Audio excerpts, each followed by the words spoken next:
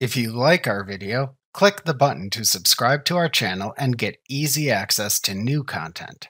To see our full suite of ad-free video courses, instruction manuals, and quick reference guides, visit us at www.teachucomp.com. Well, you can always edit an item's price in the item list by opening the Edit Item window and then directly changing the price within that window. You can also change the price of multiple items in the item list simultaneously. To do that, select Customers, Change Item Prices from the menu bar to open the Change Item Prices window. Use the Item Type dropdown to filter the list and only show items within the item list that match the item type you select: service, inventory part, non-inventory part, or other charge. To mark the items whose price you want to change, click into the leftmost column next to the items to mark them with a check mark. You can also check or uncheck the Mark All checkbox at the bottom of the window to assist you in making item selections if needed.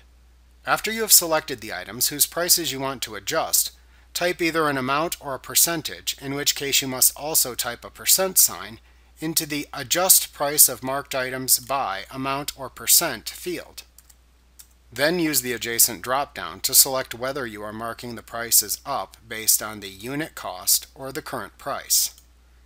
Below that, you can use the Round Up to Nearest drop-down to select how to round the calculated amounts.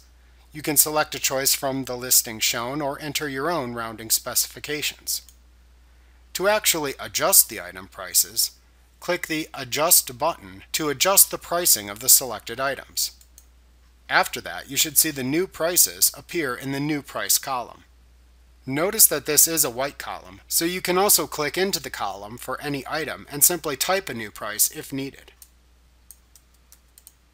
To set the new prices for the selected items shown in the New Price column, click the OK button at the bottom of this window to close the window and save your pricing changes.